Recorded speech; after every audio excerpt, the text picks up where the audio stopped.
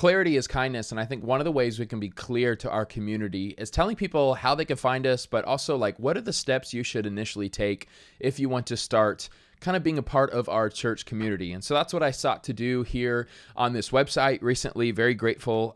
Brady Shearer shouted out our website, the best small church website he's seen, passioncreek.church. And also a couple other people like Justin Nava have done some really great overviews of our website and why it's helpful. And one thing that Justin highlighted, I think I want to talk about a little bit, is right on the homepage. Let's just jump right into it. After, you see our vision, where our passion is to make not attenders, but disciples who reorient their lives to be formed by Jesus together for others. And there's a button for you to understand where our location is. Right away, we have a, hey, new here, start here. This honestly is a recent addition that we created in our church. Let me actually move this guy over here. This guy. Let me move me over here so you can see. Let me show you what I mean when I talk about the Plan Your Visit, Party with the Pastors, and Growth Track. This is an amalgamation of things we've learned from several other people. I love to learn from as many different tribes and churches as possible. And so after kind of gathering a lot of resources, we found this has been really helpful, to be honest. Man, I hate to admit it, but like our church, I've been excited about what we've been doing for a while. But once we implemented these 3 steps, our church literally like began to grow overnight. And, that's kind of depressing. It's also very exciting.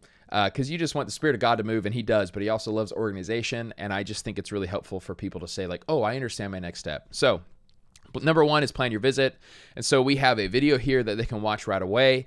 This one's actually long. I'm experimenting with this one. We're about to shoot a new one at the end of this month, and so it's probably going to be back to 3 minutes, but I think this one's a full, this one's a full 5 minutes. But I initially address people's anxieties about visiting a church, and then I show them just from start to finish, what does it look like when a church meets at a school? When you click on that, you can say Plan Your Visit today, and when you click it, it's just the full page so you can get all of your questions answers like location and kids curriculum and what should you wear. But also, of course, you can pre-register your kids, which is huge. And so let us know the names and all the medical records so that when you come, you're quickly checked in. But also just let us know you're coming. Maybe you don't have children, but just put in your name, and that way we can pray for you and be prepared for you to come. So that's Plan Your Visit. Let me know if you have any other questions. But that is step 1. So hopefully they do this before they come. Of course, they don't have to. What I have found, a lot of people watch it, but they don't actually fill it out. And that's fine because, people love to abuse emails. So I think there's enough trust is built to come, but maybe not enough trust to give you my email yet. And that's why step 2, every first Sunday of the month, we have a Party with the Pastors. It when we did Party with the Pastors, we started, when was that? We started, I think, summer of 23. We said, you know what? It was May of 23. Every single first Sunday of the month, we're going to do like a Party with the Pastors. We initially called it Pizza with the Pastors because it was after the 10 o'clock service, so we gave people lunch. But now that we have 9:15 and 11, pizza doesn't really make sense at 10:15 in the morning. So it's just a party, and we give them bagels and stuff. But my fears, let me just say some of those fears out loud. One of my fears was, man, that's great every first Sunday, but man, we don't average that many new guests. What if we announce, make a big deal about it, and then just one person shows up or nobody shows up? And honestly, since we did this back in May of 2023, it's been 16 months since we started this.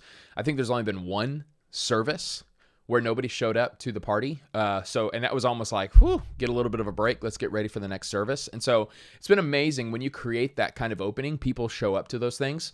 But the biggest mistake we made when we started with the party is we kind of gave the whole just like strategy of how we make disciples. And we have found that was actually, that line where it's like, hey, don't teach them how to build a boat, teach them to long for the sea and they'll figure it out. So we decided, hey, let's share the heartbeat of our church. Let's share the 5 priorities of our church. And then if you keep coming, you're going to learn our system. You're going to learn how we seek to make disciples. But that you don't necessarily need to get to the nuts and bolts on week 1.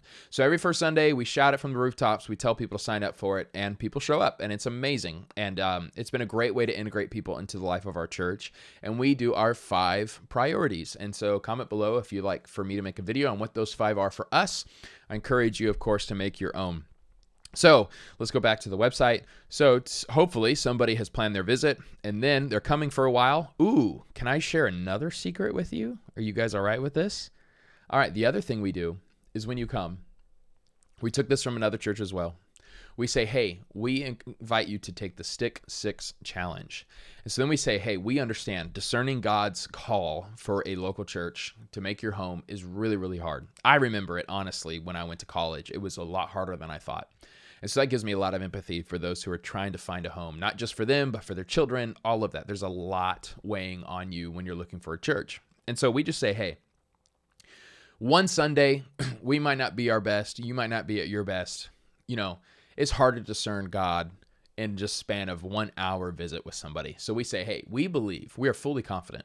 If you come 6 weeks in a row, you will know for sure, or, you'll know for sure if this is your home or not. And if it's not, please let us help you find a church. We know enough gospel-centered churches in this area. We'd love to kind of ask some of your questions and maybe direct you in certain places. And so people have taken us up on that. It's been amazing. It's been fun for people to say, hey, week 4, and there's a few things that we do every single month. So it's like, hey, if you come in those 6 weeks, you're going to hit Party with the Pastors.